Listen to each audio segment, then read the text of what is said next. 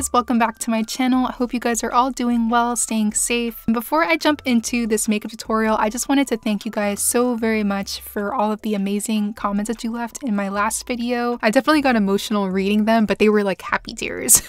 Reading all of your comments also reminded me how important it is to take advantage of the platform that I have here. I feel like it's important that we're all using our voices. I think it's even more so for people that have, you know, a larger platform where there's a lot of people like watching. If you're experiencing the same feelings that I'm experiencing, sharing information about the Black Lives Matter movement, talking about it, it definitely helped shift my feeling of like helplessness into more of a feeling of empowerment. I just wanted to thank you guys so much for all of the love and for showing so much support and positivity. But yeah, so let's go ahead and get into this makeup tutorial. I did use the Beauty Bakerie Instabake concealer in Crème Bru-Slay to prime my eyes, and then I'm going to jump into eyeshadow right after. I'm going to start off by using the Ace Beauty Vintage Dawn palette, and I'm going into the shade Fade first, which is the darkest brown in the palette. And I'm going to be doing like the fox eye makeup look, but it's going to be like a smoky version of it. So I'm going to apply that using a really small tapered blending brush. This is a Morphe M507, and I'm just going to start building that shape that I'm going for. Then to blend out the edges, I'm going to go into the same palette and taking the shade Pyramid, which is a lighter warm toned brown. I'm going to use that to blend out the edges.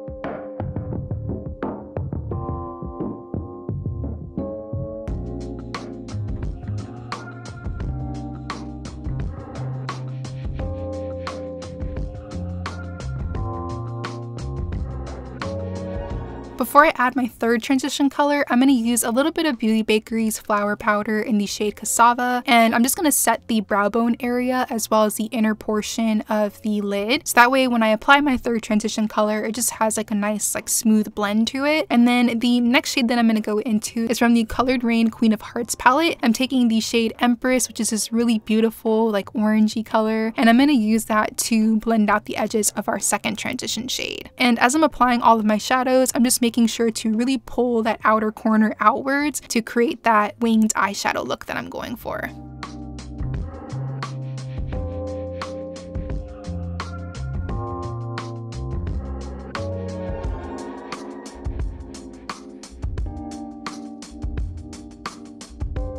Next, I'm going into the shade Air from the same Queen of Hearts palette, and I'm going to start pressing that onto the lid using a fluffy brush. Once I have the color on, I'm going to go back in with that same brush that I used to apply Empress, which is that orange, and I'm going to go over the edges to make sure that everything is nice and smooth and well blended. Then to add a little bit of extra definition to the crease area, I'm going into the shade Royal Prerogative and taking another clean Morphe M506. I'm going to add a really small amount of that onto the crease area to give the eyes a little bit of extra shape.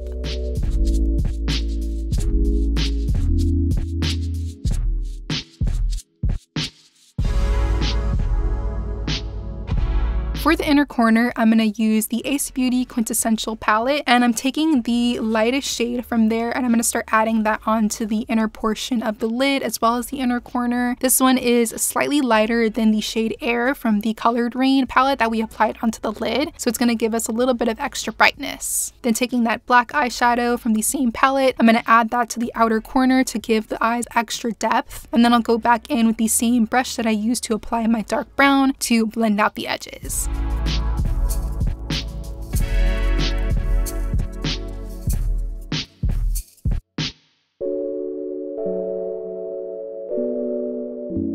Going back into that dark brown from the Vintage Dawn palette, I'm also going to use that to wing out the inner corner of the eyes.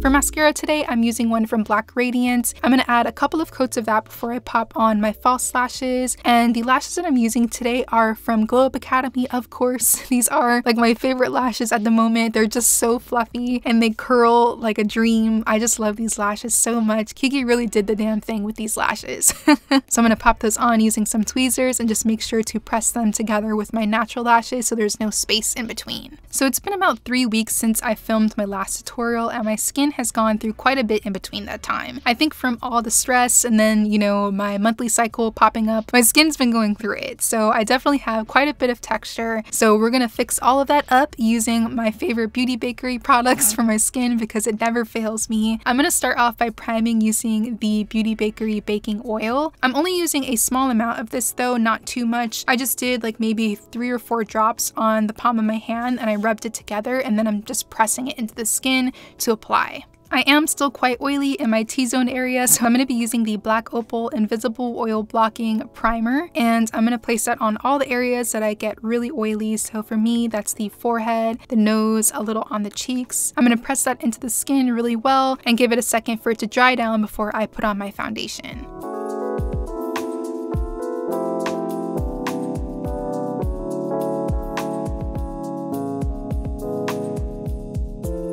Moving on to foundation, I am using the Beauty Bakerie Instabake foundation in the shade 317W. I do have a coupon code for Beauty Bakerie. Just make sure you check the description box down below. I always have every single product that I'm using for every single makeup tutorial down below in the description box. So if you guys ever have a question about products that I'm using, shade names, if you want to purchase something, then definitely check the description box. I just recently started using links as well, so that way you can just click on the link associated with the product and you can purchase it from there. Just know that they are affiliate links, so if you do decide to purchase, then I do get a little bit of commission, but it's definitely appreciated because you guys are helping your girl out pay her bills. So yeah, just wanted to throw that out there because they are affiliate links, but you guys definitely don't have to use them. You can always just go to the website like on your own and purchase it normally. If you guys ever have a question about like products that I'm using, definitely check the description box. So after foundation, I did use the Beauty Bakerie Instabake concealer that's closer to my skin tone to just kind of touch up any extra, you know, places that needed coverage. And now I'm going into a lighter shade of the same concealer. This one is Crème Bru-Slay, the same concealer that I used to prime my eyes. And I'm going to use that to highlight all the areas that need some extra brightness. So the under eyes, the cupid's bow, a little on the sides of the mouth, as well as the chin and forehead.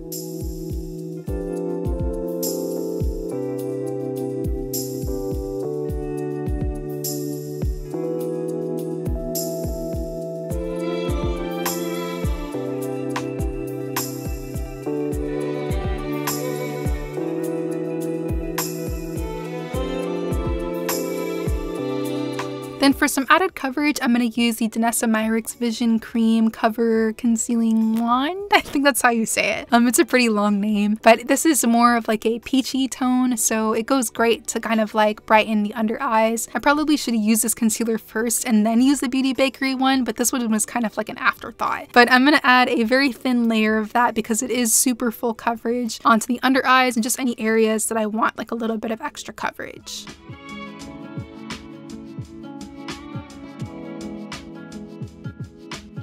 To set all of my concealer, I'm using the Beauty Bakerie Flour Powder in the shade Cassava, and I'm going to press that into the skin using a sponge. I'm not doing like any type of baking or anything like that, only for the sides and the bridge of the nose, but everything else I just like to use a very minimal amount of product and just press it into the skin until it disappears.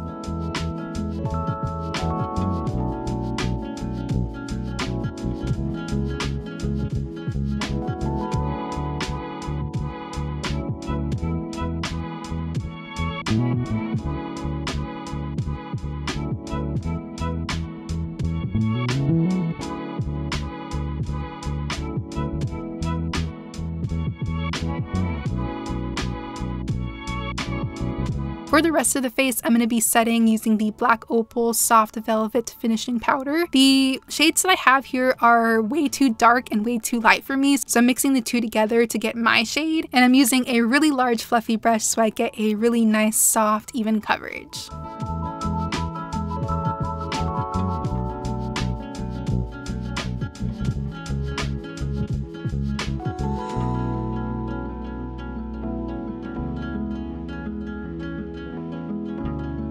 We've got some new bronzers today from Vesca Beauty. I'm using a mixture of shades Kissed by Cabo and Kissed by Maldives, and I'm using that on all the areas that I want to add some extra warmth into the skin. So the forehead, the cheekbones, and a little bit on the nose. I'm really loving these bronzers. The shade range is really amazing, so if you're looking for a new bronzer, I definitely recommend these. They are super pigmented as well, so I definitely recommend using a light hand. Try using like a little bit at a time and kind of building the product up, so that way you're not applying too much at one time.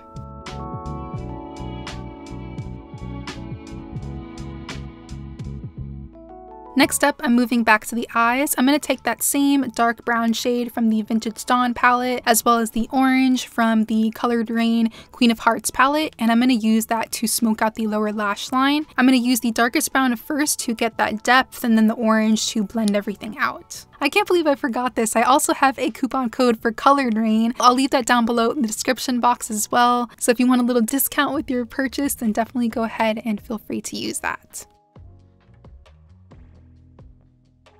For the waterline, I'm using the Japanesque Velvet Touch Eye Pencil in the shade Waterline Nude. I love this pencil. It's very smooth and creamy, and it's kind of like that perfect like off-white shade. So I love using this in the waterline to bring out some extra brightness into the eyes.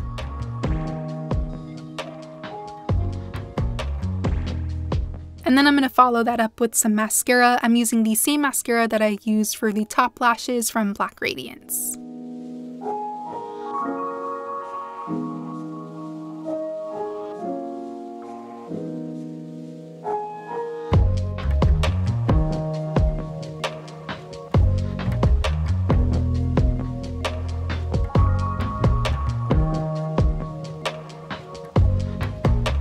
You guys know I've been loving my little individual lashes on the lower lash line, so I'm going to pop those on using some tweezers. These are the Ardell Double Up individual lashes, and I'm using the shortest ones.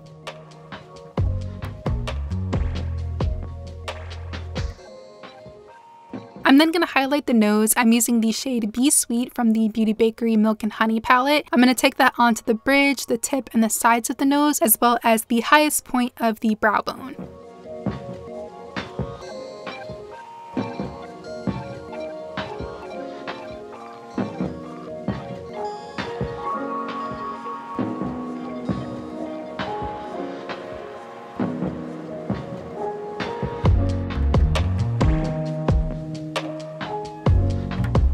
Then for blush, I'm using the Beauty Bakerie Scoops Elysée palette, and I'm using a mixture of that orange and hot pink, and I'm going to place that onto the apples of the cheeks using a really large fluffy brush so I get a smooth blend.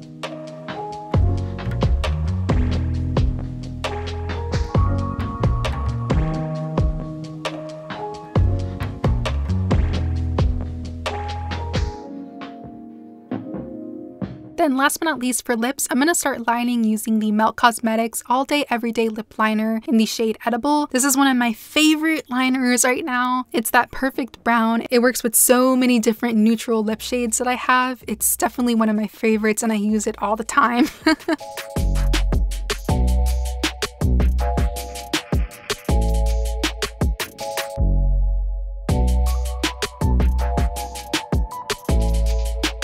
Then to fill in the lips, I'm going to be using two lipsticks from Mented Cosmetics. These are their tube lipsticks in the shades Nude La La and Peach Please. I'm going to apply Nude La La first because it is a little bit darker, and then I'll apply Peach Please onto the center for that extra bit of brightness.